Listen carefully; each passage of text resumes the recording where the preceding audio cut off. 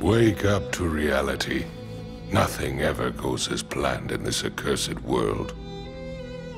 The longer you live, the more you will realize that the only things that truly exist in this reality are merely pain, suffering, and futility. Listen, everywhere you look in this world, wherever there is light, there will always be shadows to be found as well. As long as there is a concept of victors, the vanquished will also exist. The selfish intent of wanting to preserve peace initiates wars, and hatred is born in order to protect love. There are nexuses, causal relationships that cannot be separated. Normally. For truly this reality is a hell. Everything that you thought had meaning, every hope, dream, or moment of happiness, none of it matters as you lie bleeding out on the battlefield. None of it changes what a speeding rock does to a body. We all die. But does that mean our lives are meaningless? Does that mean that there was no point in our being born? Would you say that of our slain comrades? What about their lives? Were they meaningless? They were not! Their memory serves as an example to us all!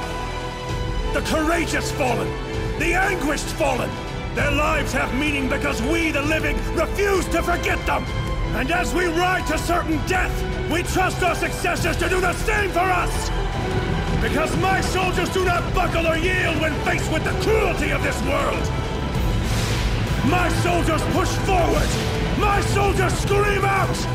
My soldiers rage!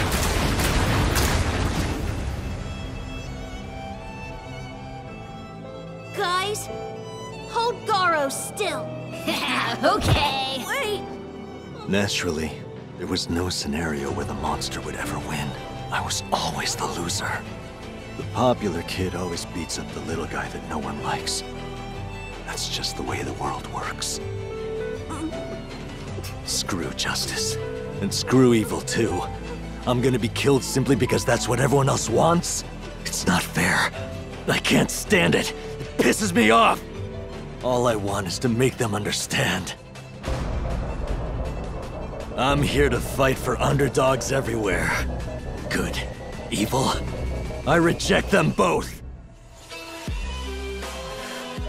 I miss you so much it hurts. Why couldn't you just live for me? You had a choice. Why did you choose me? Even if it meant forsaking your aunt? Yes, if she'd be here now! Even if it meant hurting her? If it had to be done! Even if it meant killing her? Whatever it takes! Good boy. I won't let that happen. Anyone who tries to take them from me will get no mercy.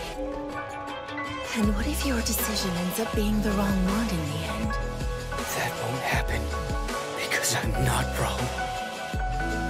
What's wrong is this messed up world. Someone tell me why this scum is claiming to be a king. Wait, no! Please, spare our lives! We beg of you! These humans are complete idiots. Now I want you to think as hard as those puny brains of yours can manage. Have you ever spared a pig or a cow? Because it begged you for its life?